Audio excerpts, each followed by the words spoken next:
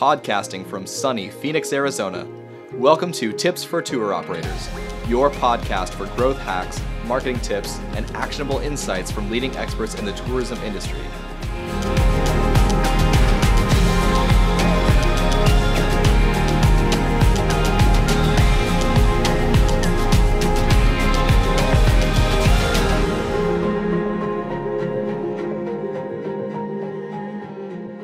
Welcome tour operators, owners, friends, marketers, anybody who works in tours and activities. I'm so excited for today's episode. We are talking to Steve Joyce, the CEO of Rezgo. Rezgo is one of the most well-known booking softwares on the planet. They have a ton of data that they use, that they contribute to big research projects from Focusrite and others. And overall, they're just a really knowledgeable company, and Steven is at the forefront of all of that knowledge.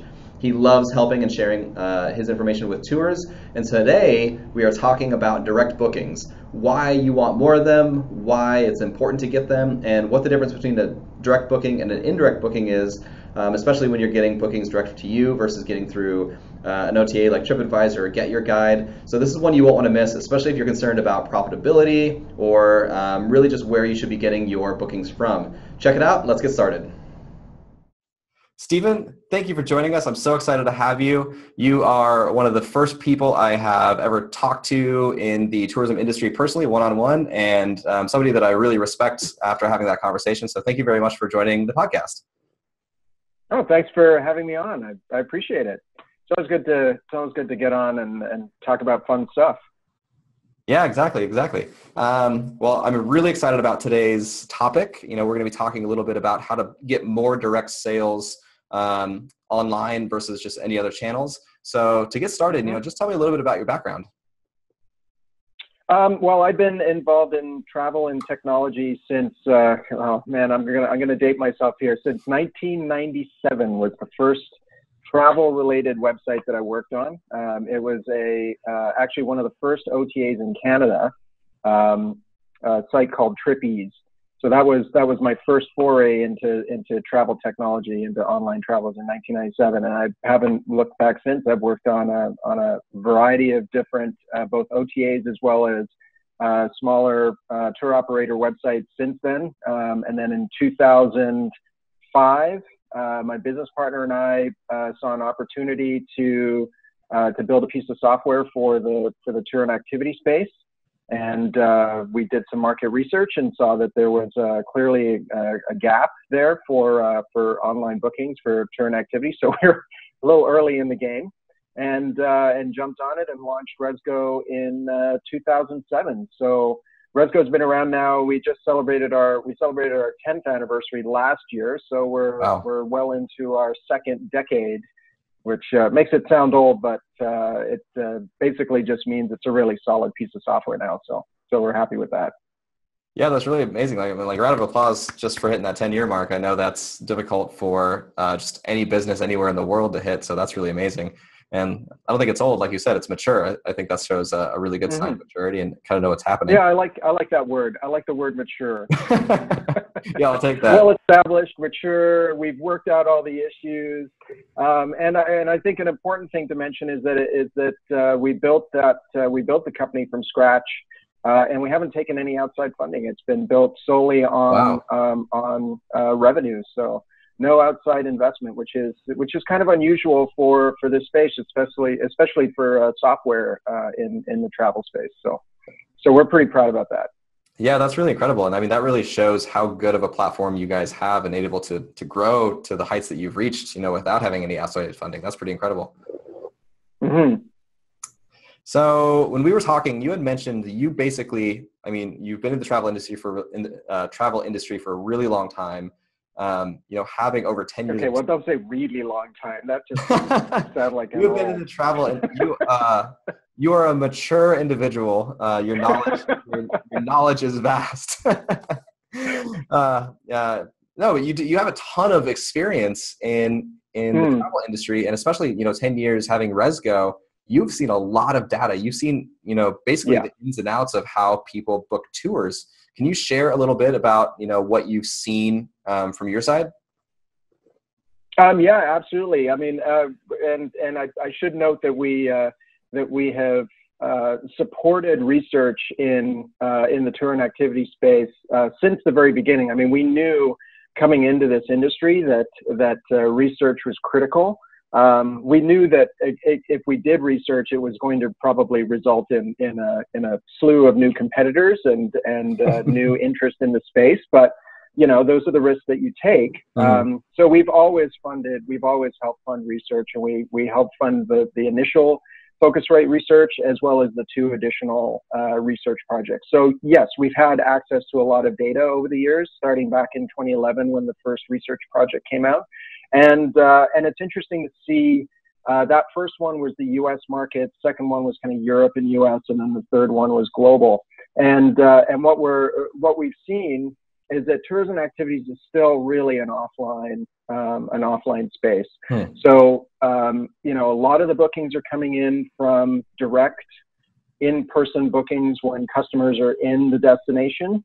Only about, actually, I had said 20% when we were talking earlier. It's actually based on the global research. Globally, it's about 15%.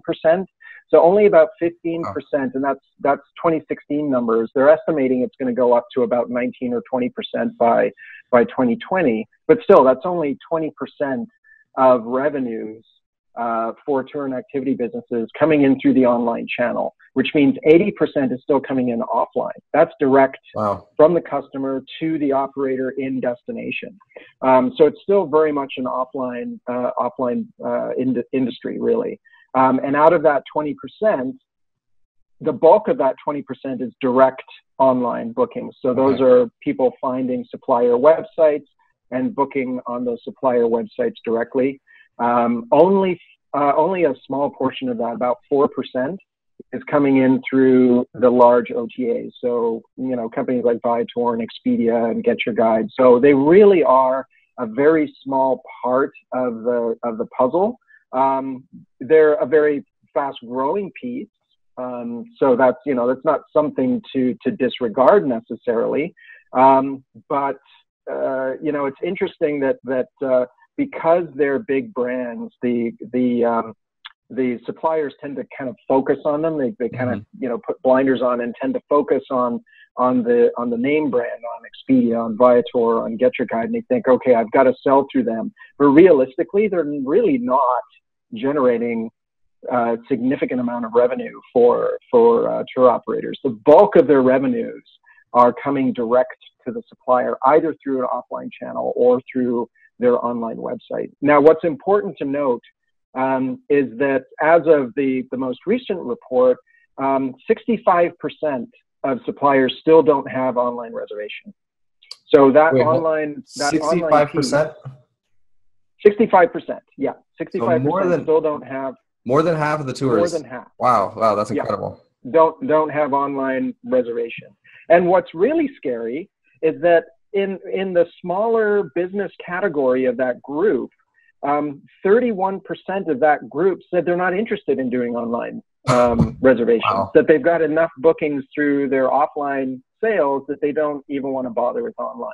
Wow. So, that kind of gives you an indication of where the segment is at, where the mindset is right now. So it really is a case of, kind of changing that mindset, getting people to think in terms of online and in terms of thinking not just, everybody thinks online means web bookings, but for us, online means, everything is online, right? When you use your mobile phone, you're online. When you're using your laptop and you're connecting to Google, that's online. Everything is online, right? There's no offline anymore. Like if you're using, for us, it's about technology. It's about enabling the technology. And it's not just about, fine, you don't want to sell through a website, fine. You've still got to have tools to manage your availability. What are you using? Pen and paper? Yeah. The answer is yes. A lot of them are still using pen and paper. A lot of them are still using, Microsoft Excel or if they're a little bit more online, Google Sheets or something to manage their seat availability. But it's still very much an offline kind of world. So that sort of gives you a really good indication of the mindset of where operators are at right now. So. Wow, that's really incredible. Especially like you said, 31% of those companies that don't have a website don't want a website. That means they're getting so much offline that is, it's just, they're sustaining that way. That's really incredible.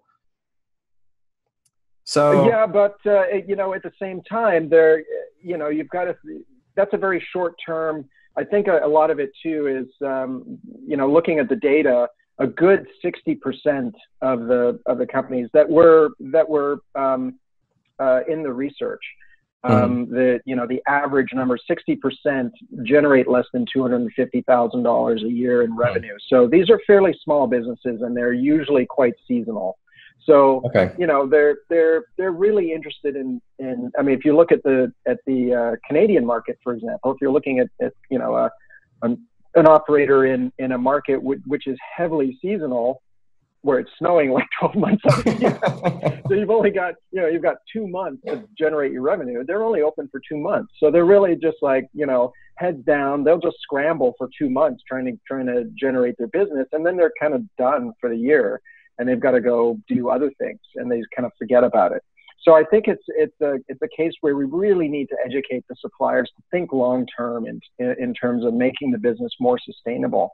How can you generate revenue in the off season for your business? How can you look at partnerships with other operators in non-competing businesses? How can you do potentially merchandise sales or other ways to do brand building that can generate revenue for you in the off season and things like that. So I think, we have to look at that education piece. That's going to take time, but there's just so much opportunity there to work with these operators and kind of bring them up to the next level.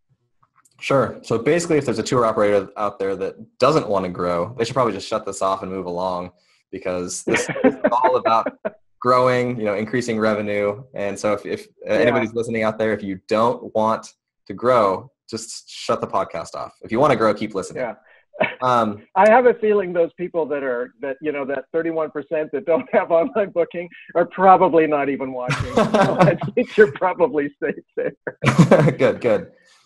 So one thing I want to talk about a little bit is, we talked about online versus offline, and that's fairly clear. A lot of people are, they might be searching online, but they're not booking online. But let's talk a little bit deeper about, how they're actually finding the tour. So we talked a little bit about direct versus indirect. Can you explain what that means a little bit? Just break it down. Yeah, direct bookings are basically the consumer finds and books directly with the supplier. So whether that's through if you look at Google research, we know that over 70% of consumers, when they are looking for travel, they start with search. So they're going to Google and they're doing search. So if they're looking for, they're entering things to do in the destination that they plan on going to. Although we know that the majority of the bookings are done closer to the day of travel. People tend not to book tours and activities like 3 months in advance. They tend to do it closer to the day of booking. Within our system, we know it's within 7 days. It's kind of the average, and it's actually kind of closer to 3 days and even a lot same day or the day before. But they're on their mobile device in the destination, or if they're at home prior to, maybe a couple days before they leave, they do a search on Google for things to do, and they find a website for a tour operator that they're interested, a tour that they're interested in going on. And they'll do a little bit of research, maybe compare with a few other tours that they want to do, look at their schedule, and then they'll book directly with the supplier and pay with credit card, predominantly with credit card. That's how people want to pay, mainly because it gives them some form of protection as well, that if they pay with their credit card and something goes wrong, they can always do a chargeback and things like that. So there's that level of protection that comes with that. So that's a direct booking. That's an online direct booking. That's an online direct booking. Now that could also work if the supplier decides to do Google ads, for example. and does a Google ad, and it shows up in search results, and the customer clicks on that ad and goes direct to the supplier's website and does a booking. That can also be considered a direct booking, because again, there's no intermediary involved in the sale of that tour. So the key difference between an indirect and a direct sale is generally that the supplier is the merchant of record. So if there is someone else that is the merchant of record in the relationship, and what I mean by merchant of record is the company that takes payment, right, processes the payment on behalf of the customer. If that is not the supplier, then it's an indirect booking. So in the case of Expedia or in the case of Viator, when you book through Viator, what shows up on your credit card is Viator. What does not show up on your credit card is the name of the supplier. When you book with the supplier, what shows up on your credit card is the supplier's name. So that's generally the way it works. It's who gets the money when you book. And in the case of direct bookings, it's the supplier that gets the money. In the case of an indirect booking, it's a third-party agent that gets the booking. And then that third-party agent is responsible for paying the supplier at some point in the future and taking their commission and doing all that sort of stuff. So that's really the key difference between a direct and an indirect booking. For the most part. Which, from your opinion, is the best way to go? I mean, should people try to go after an indirect booking, through the OTAs, or should they try to get more direct bookings? Oh, more direct bookings. The direct bookings are by far the most valuable. And the reason, there's really three reasons why the direct bookings are preferred. Number one, the supplier is getting the money directly from the customer. Number two, the supplier owns the customer. And number three, the supplier has the ability to communicate directly with the customer after the booking experience. So they can do things like get reviews directly from the customer. They can get feedback from the customer. They can market to the customer in the future, or use word of mouth referral marketing in order to get that customer to help drive more sales to their friends or things like that. You cannot do any of those three things when it's a direct booking. An indirect booking.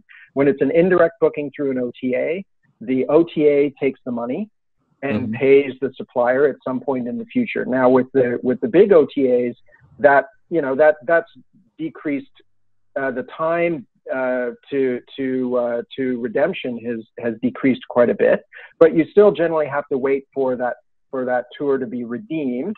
And then there's some time after the redemption of the tour, the customer actually showing up for the tour, that you actually get paid by the OTA. Meanwhile, they're holding on to your money and generating interest on it and all kinds of other things. So number two, the OTA owns the customer. So in the contracts that you have that the suppliers have with OTAs, generally what they say is that you cannot communicate with the customer other than for the purposes of providing them with a status on the tours or things like that. And you cannot market to the customer after the fact. Wow. So that customer is out of bounds to you. So a customer books through Viator and they take your tour. All they do is take the tour with you. You can't ask them to write a review for you. You can't market to them afterwards. You can't send them emails, nothing. Like if they write a review, they're writing a review on Viator. Viator owns that review. So you lose out on all of those customer service elements that you get when it's a direct booking. Not only do you not own the customer and it takes a while to get your money, it costs you up to 30% of the revenue, right? So you're paying, there's a cost there. There's a marketing cost that comes with selling through a distribution channel. So direct is always preferred because that's going to be your cheapest channel, and it's going to be the one where you have the greatest control over your customer. And the best relationship with your customer, which is really, really the most important thing. I don't want to say control over your customer because you really have no control over the customer. It's really about really about the relationship with the customer. You have the direct relationship with the customer. Yeah, that's something I never realized. From our side, I know that the OTAs, they take a big chunk of basically your profit, but I never thought about, they control the lifetime value of that customer. That's out of your hands. They could send them to a different tour next time they come back to their that destination. Let's say there's somebody in a tour in Hawaii.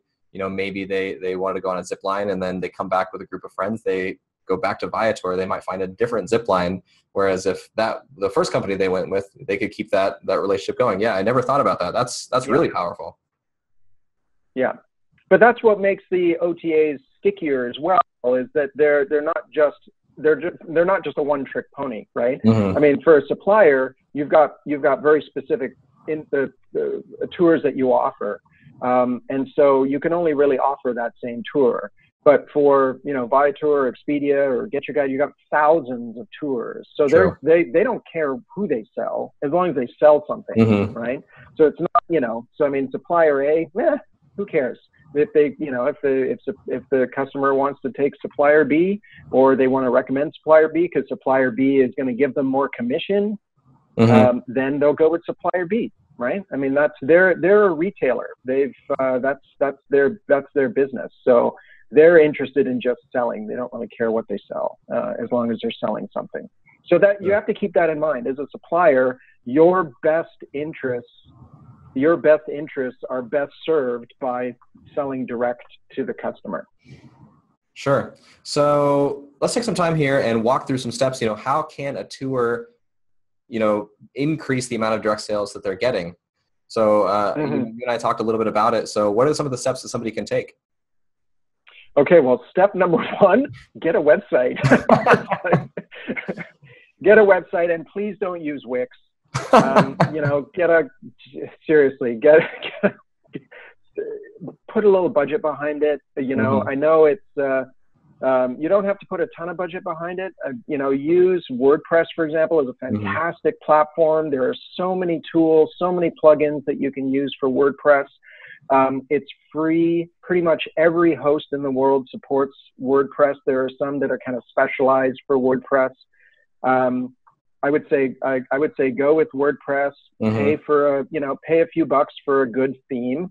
They're not expensive. And if you need help with that, there are lots of developers out there that kind of specialize in building small business websites for not a lot of money. Mm-hmm. Take a look at Fiverr, for example. I mean, you can get someone to help you out with setting up a website on Fiverr for not a lot of budget. Sure. And you can set up something that looks really nice. Keep it simple. You don't have to build something really fancy. It's got to be easy to use from the mm-hmm. consumer standpoint, and it's got to be mobile friendly. Like, think mobile first, right? When these mm-hmm. customers are in destination, they're not on their laptop. People don't bring their laptops on vacation. What do they bring on they bring their phone on vacation, right? What are they doing? They're going on their phones and they're going to Google and they're doing a search for things that are close by. And if your site is well optimized for mobile, Google's going to index it well. And then you're going to show up in search. Customers are going to click it. And even if you don't have online booking, if you have a way for them to contact you, then that's kind of step one, mm-hmm. right? Is have a way for them to find you online, and number two, contact you.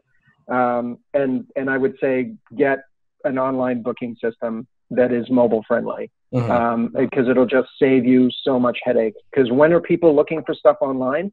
They're looking for stuff online when you're busy trying to do your business or when you're sleeping. So do you really want to be responding to phone calls at mm-hmm. After dinner or dealing with emails in the middle of the night? Probably not. I mean, if you've got an online booking system that can handle that for you, then it's basically a 24/7 sales machine. Let it do its thing. Mm-hmm. Let customers book online, and then you show up to run your tours the next day, and you've got a bunch of new customers. That's great.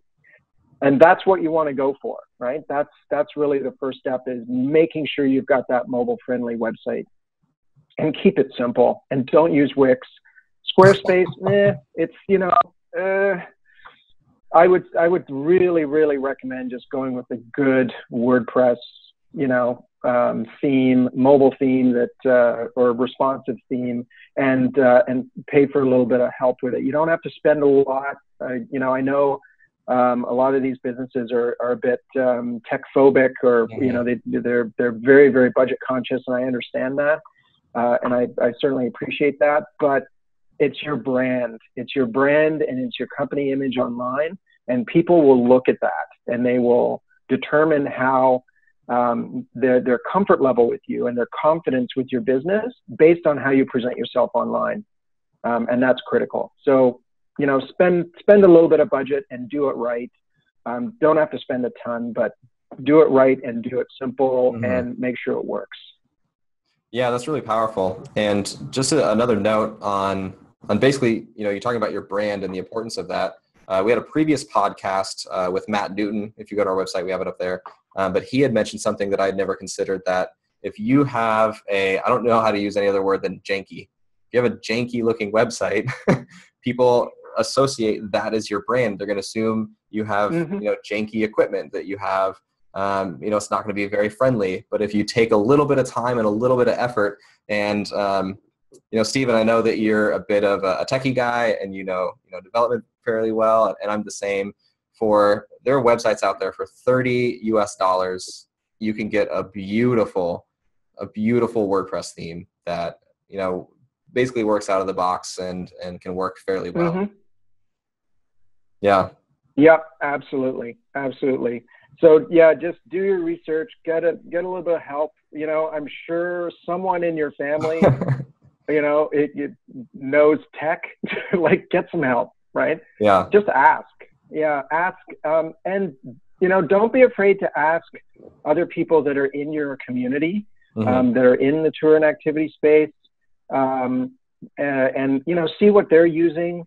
Ask them. Start to build relationships. This space in particular is really small business focused, and the more that businesses can work together in these environments, the stronger the business becomes. Because people are not always going to want to do your specific offering. They may want to do something different. And if you can work with other local suppliers to offer them options and refer them off to your trusted partners in the destination, they will do the same for you. And that's how everybody grows their business. And reach out and find out, see what people are doing. There's a fantastic website. I don't know if you're aware of it, Dustin, but if you want, you might want to take a look at it. Is Tourism Tribe out of Australia. Fabian Wintle and Liz Ward, who used to work with the Australian Tourism Data Warehouse. I've known them for years. Fantastic people. They put together a community called Tourism Tribe, and it's basically a forum, and there's classes and all kinds of things that you can do as well. But there's a kind of an open forum where operators and small accommodations providers and stuff can ask questions, and the community just kind of chimes in and helps them. So there was one recently about gift vouchers that I kind of jumped in on and answered a question about that. But those are the kinds of communities. Look for them online. Those kinds of communities where ask for help, ask for guidance. Use resources that are out there. I mean, if you want to shoot me a message on LinkedIn, feel free. I mean, I'm always happy to answer questions and reach out and give my 2 cents. So there's lots of people out there like us that are passionate about this space and really want to see small business succeed. So use us. That's why we're here. Yeah, exactly. So let's say somebody has, they built their website, maybe they have a website already. What do they do next in this process to try to get more direct bookings? So my recommendation would be look at working with, either work with local partners if you can, knowing that offline is a big part of the business. So look at what you're doing now in terms of your offline marketing. Everybody does brochures when they're in market, right? I mean, in a destination, there's brochures at the tourism offices as brochures at the hotels. Once you have that website, make sure your website address is on your brochure, because the first thing a customer is going to do when they pick up that brochure is they're going to look at whether or not you have a website. Mm-hmm. And if you do, they're going to go to your website first, right? Before they pick up the phone and call you, they're going to go to your website first. And so they can see what tours you offer, what your pricing's like, et cetera, et cetera. So all the print collateral that you do, make sure that your website is on that print collateral. If you have print collateral that you now print, if you're using an online booking tool of some kind, make sure that your brochure has some kind of tracking on it, some kind of code that you can that incentivizes the consumer to go to your website and make a booking and use that code. So it could be something that is, book with us and save $5 when you use this code, right? Promo 2018 or whatever. I mean, you print new brochures every year, so change it up if you can, because then you can track it on an annual basis as well. And use that so that when customers come through, they're coming from the brochure. Now you've got a way to track how the brochure's working out for you. So take a look at your existing marketing collateral and how you can drive people that are already consuming that collateral. You can convert them from just looking at that collateral into actually transacting based on that collateral, whether that's the brochure, whether that's relationships with existing concierges at hotels, or whether it's local sales partners or activity desks, all of those types of things. Look at ways where you can make it simpler for those partners to now actually generate revenue for you rather than just refer business to you. Because once they start generating, now you can also do things like, although those are technically indirect sales if they're selling for you, mind you, you're getting the money generally. The concierges aren't actually collecting money. You can pay them some kind of commission and incentivize them to actually drive business to you. So there's more opportunity to be more effective with that kind of sales. The other thing I would say is look at advertising, look at Google Ads online. Look at using keywords that, don't use really broad-based keywords. Use keywords that are really specific to the type of tour that you offer. So if you're a horseback tour through the mountains on the Big Island of Hawaii, use those keywords. Use very specific keywords. Family. If you're kind of family oriented, then use family, horseback riding, Big Island, Hawaii, adventure, whatever. Like keywords that are really specific to your tour. So when people go in and start searching for specific things, if they're looking for family and they want horses, then you're going to show up really well, right? You're not just going to show up in a generic search.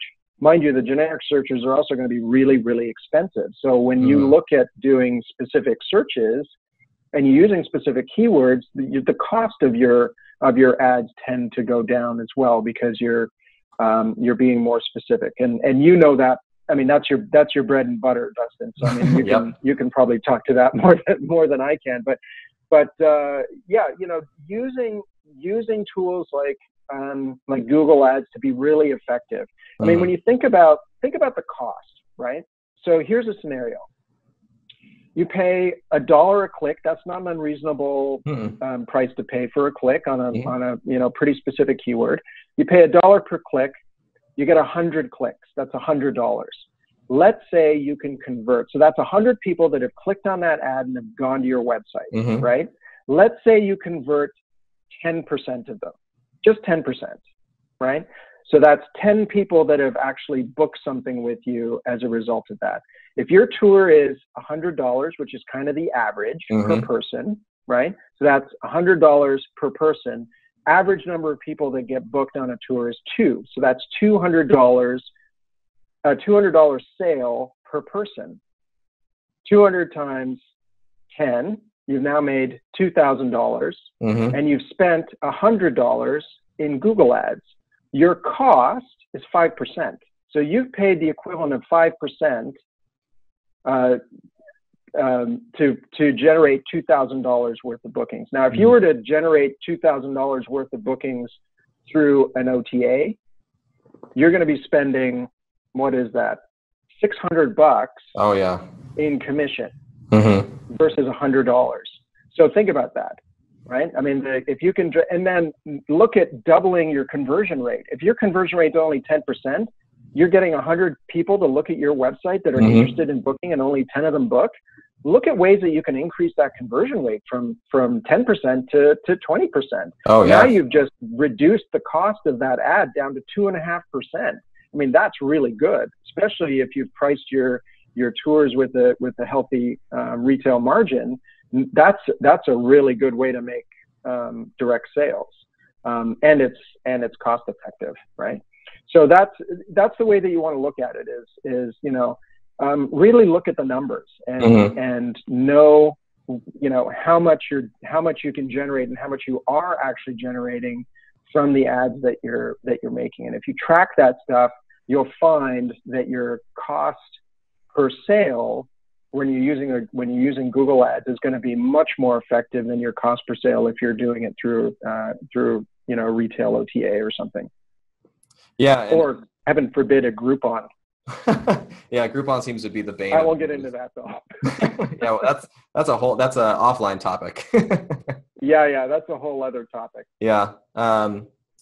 But yeah, what we've seen from our experience too is AdWords and basically areas like that in the paid media realm, have an ability. It seems like such an upfront cost, but they have the ability to be so much less than using some of these online OTAs, just like you had mentioned.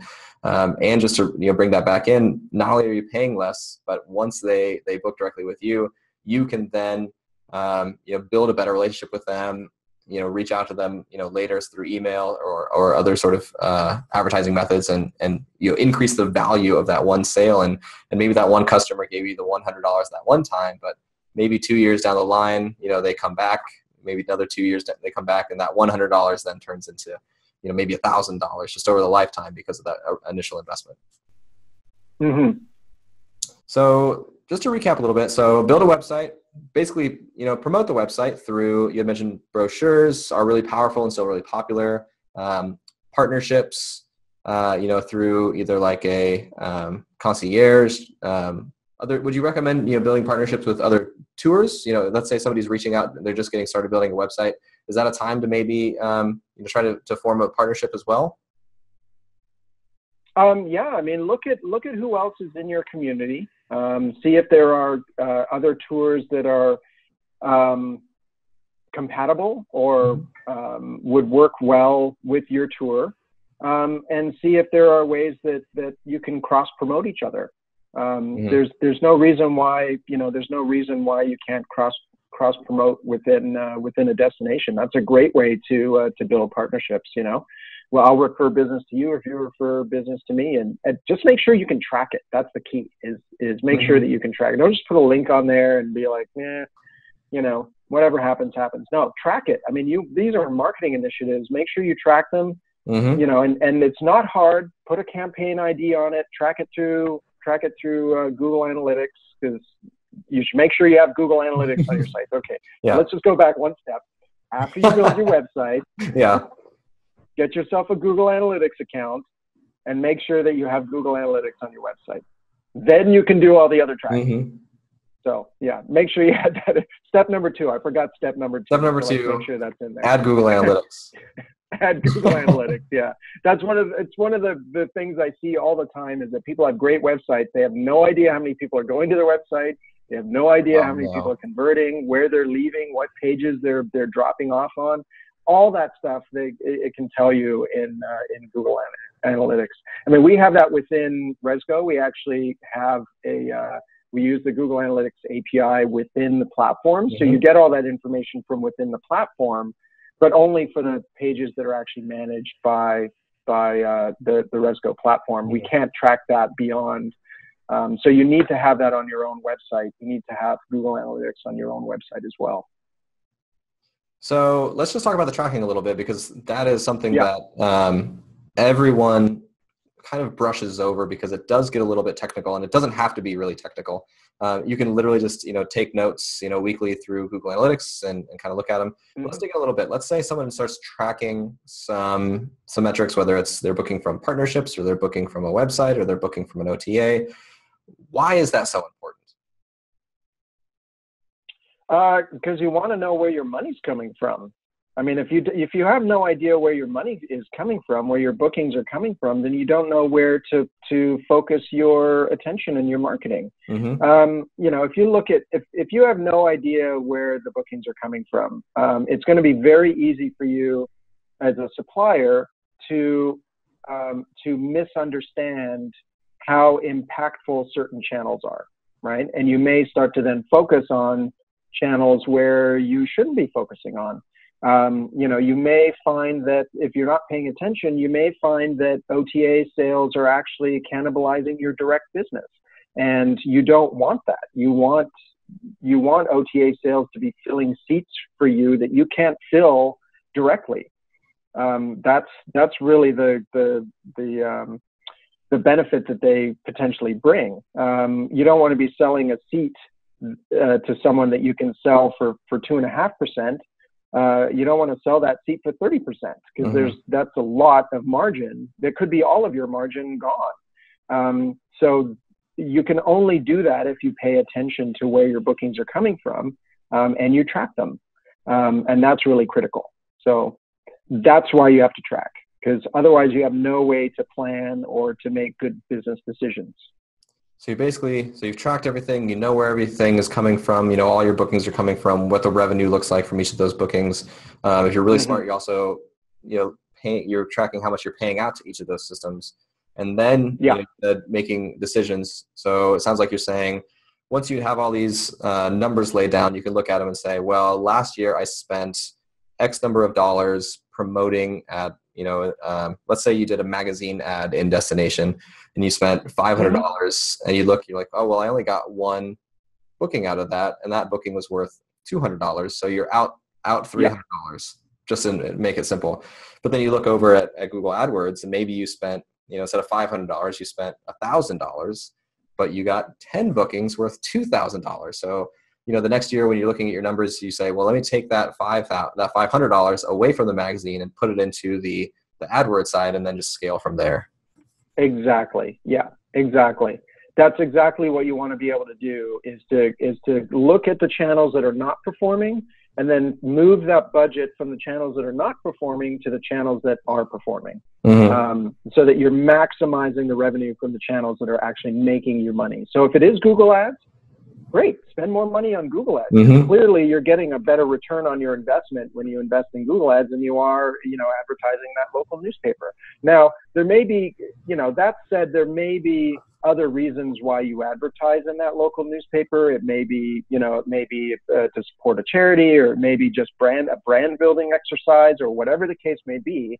And that's fine too, but make sure that you track that. Like if that's the reason why you do it, make sure you understand it clearly that that's the business decision about why you did it. If you're doing it for revenue purposes, make sure you can track it. And that means putting some kind of code on it so that you can track the bookings back, and using a different code for each of those campaigns.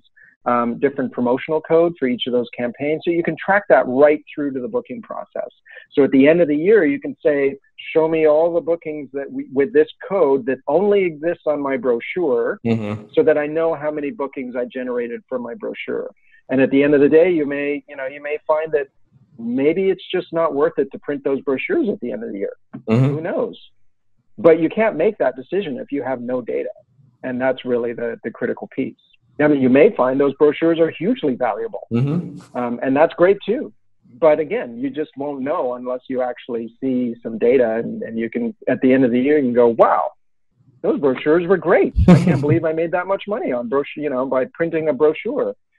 And if that's the case, I'm sure the brochure, printers and the folks that stack those, I mean, you can tell them. And I'm sure they'll be happy to take that data and use it for their promotional purposes too. Because they probably don't have a lot of that data either. Sure. And one of the things, too, that's really important about tracking that a lot of people don't really discuss is many of the suppliers that I talk to, they have partners, whether it's a husband and wife team or maybe it's the owner of the company, but they've got a head guide or a lead that they are often working with. And a lot of times there's going to be differing of opinions, especially when it comes to marketing. Everyone likes to lend their opinion to marketing. And I have a favorite phrase that says, don't bring an opinion to a data fight. And when you have the numbers and somebody says, we need to do more of X or we need to do more of Y, the argument really isn't, yes or no, or I think this is best or I think this is best. You can actually track the numbers and determine what is best overall. And that ends the fight right there. Yeah. Yeah. I have another saying about opinions. They're like farts. Everybody has them and they all stink. Yeah, exactly. I like that too. So yeah, data is critical. You can't argue with data. Yeah. Yeah. It's hard to argue with data. So yeah, I'm a big believer in that too. Yeah, that's great. So you kind of touched on a couple times through this process, and I know that when we had prepped before, you didn't want to talk too much about Rezgo, but I want to spend a little bit of time and talk about, how does Rezgo help tours? And I'd like for you to start right with the tracking. What can you do with the tracking that's a little bit different than some of the other people that are out there? You and I have had conversations about it, but I'd like for you to share, because to me, that's really important. I wish every tour could track as much as you guys track. Can you talk a little bit about that? Yeah, so as you could probably tell, data and tracking are important to me. They're yeah, clearly things that I'm passionate about. So data and tracking have always been integral to the system. Even from very, very early on, we added support in for analytics codes very early on, so you could add any type of analytics code into the system, whether you were using Google Analytics or HitLinks or whatever tools you wanted to use.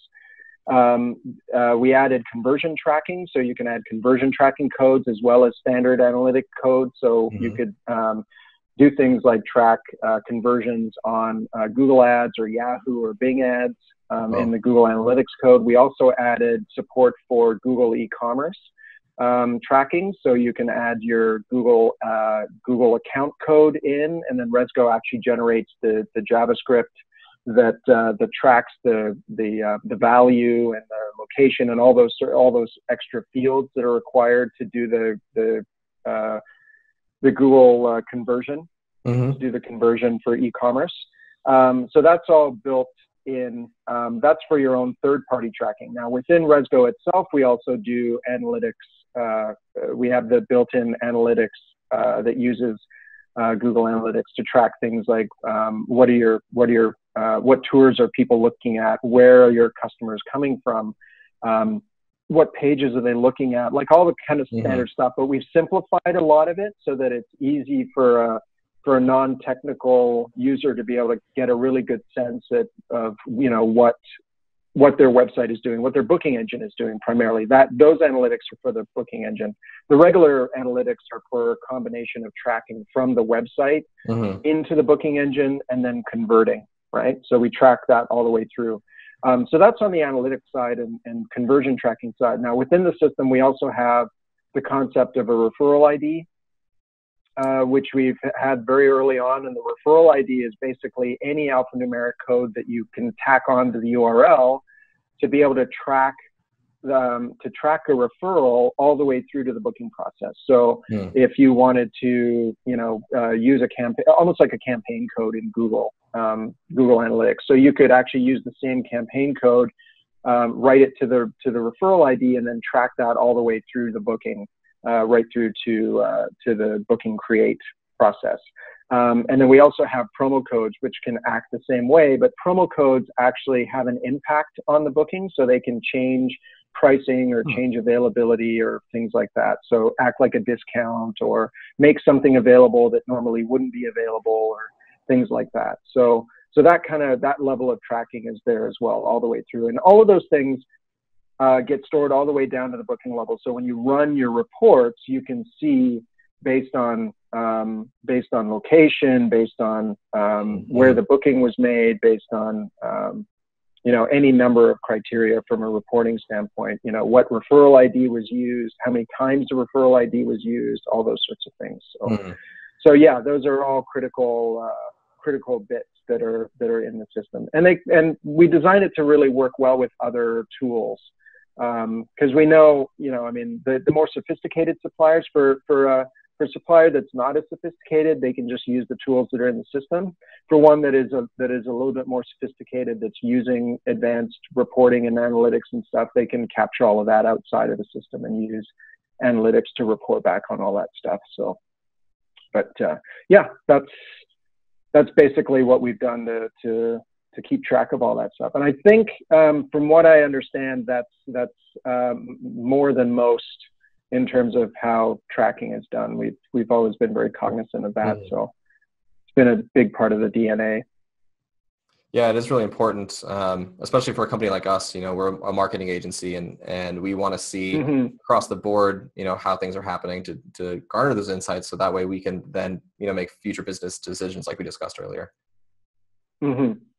So one of the things you touched earlier was making sure that your website was mobile friendly. I'm assuming that Rezgo has got a mobile friendly booking system. Oh yeah. It's fully responsive, and that's both the front end website and the back office. So the back office system is actually fully responsive. So we've tested it all the way down to, you know, an iPhone X or iPhone 6, or even down on iPhone 5, it looks fine. And so all the functions work on the back office, right down to the full booking process. On the front end, fully responsive. So even if the operators have a website, the system knows to switch to the mobile version to use the So it is responsive, but if for example the operator has co-branded their website with a template that is not responsive, the system will automatically default to a different version of the booking engine. So it's still mobile friendly. So they can't mess it up. Unless, well, technically they could. I mean, you can mess up anything really, but we've taken steps to kind of prevent that as much as possible. So yeah, that's really great. So what else is going on with Rezgo? We had talked a little bit about a review system. Can you share a little bit about that? Yeah. So with the changes in kind of the global privacy world, we looked at ways that we could enhance the review process for consumers and kind of simplify that and really help the suppliers to generate more reviews for themselves and increase their reputation and improve their reputation online by using reviews. We do have a partnership with TripAdvisor Review Express, where there are issues now with GDPR that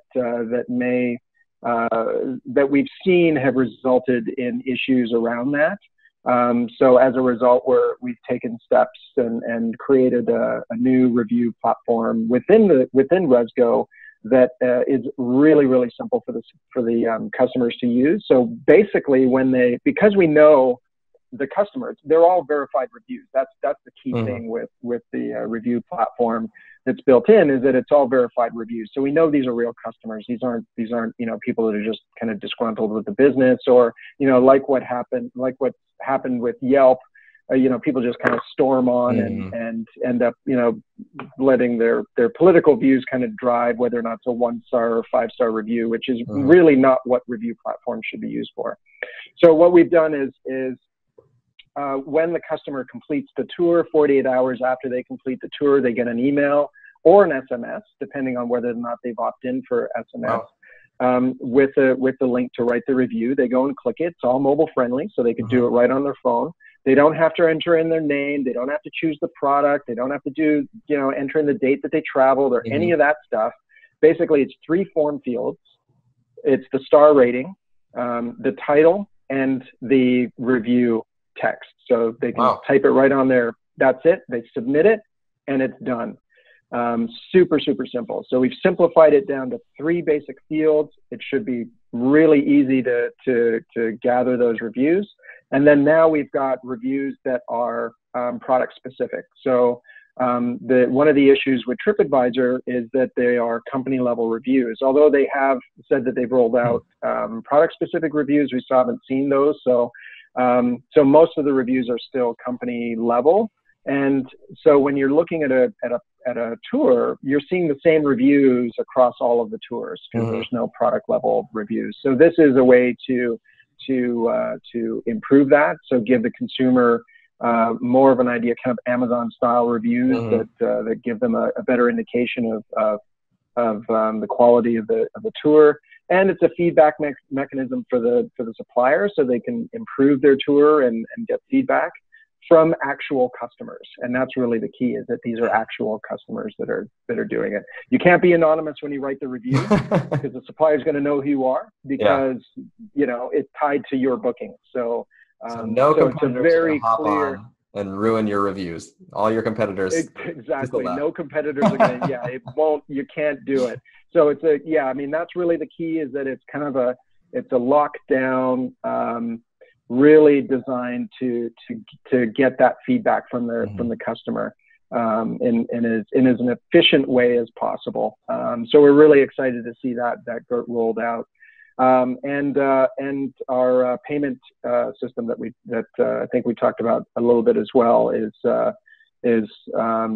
rolled out, and that's very exciting too, because that really opens up the opportunity for a lot of that, that 31%, as well as the other 65% that don't have websites to hop on and use a platform.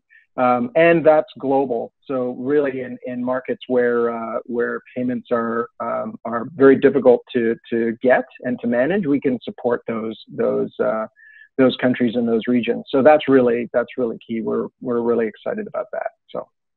Yeah, that's really great. That's really great. So if somebody wants to find more about Rezgo, of course, they can go to the website. If they want to reach out to you, is LinkedIn, you mentioned, the best place to go? Is there any other way that people can reach out to you directly? LinkedIn's the best way. Twitter as well. Okay. You can find me on Twitter, twitter.com/Stephen Joyce. It's very easy. And actually on LinkedIn, it's LinkedIn/in/Stephen Joyce. So it's I'm pretty easy to find.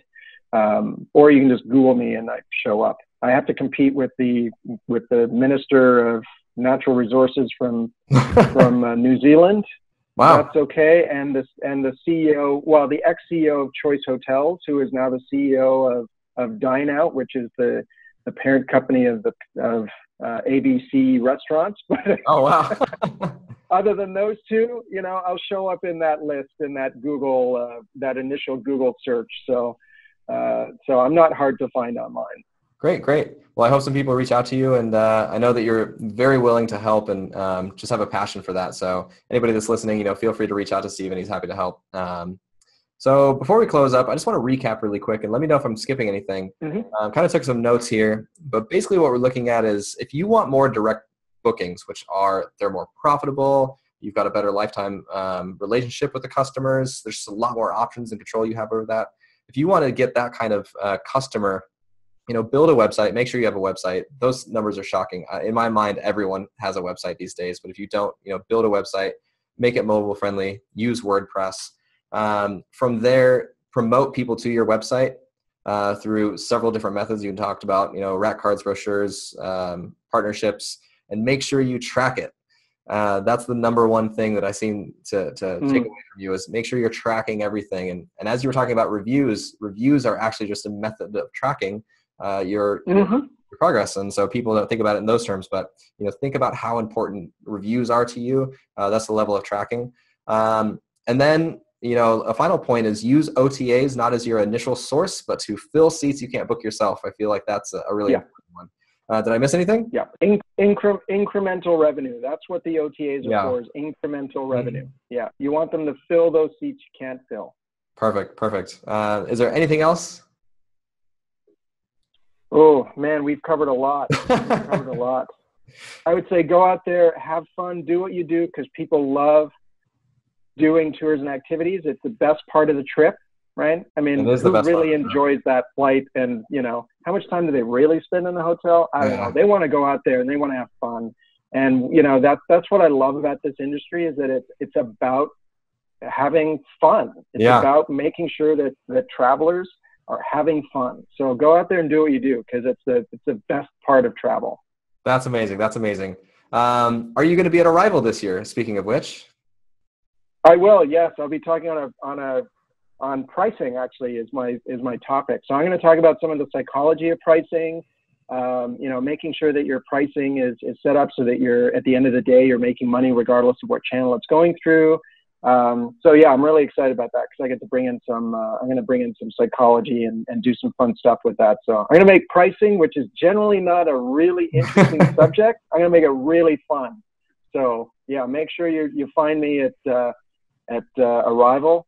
I'll be easy to spot. I'll be wearing the bow tie. Perfect. Look for the bow tie at Arrival if you're going to head out there. Stephen, thank you so much for joining us. I really appreciate it. If anybody has any questions, reach out to Stephen. If you haven't subscribed to the podcast yet, please subscribe. Go to outdooradventuremarketing.com/tips for tour operators to listen to any previous episodes. We'll link some description, Rezgo in the descriptions as well as your LinkedIn. Stephen, thank you so much. I really appreciate it. You're very welcome. Thanks for having me. Thank you. See ya. Take care.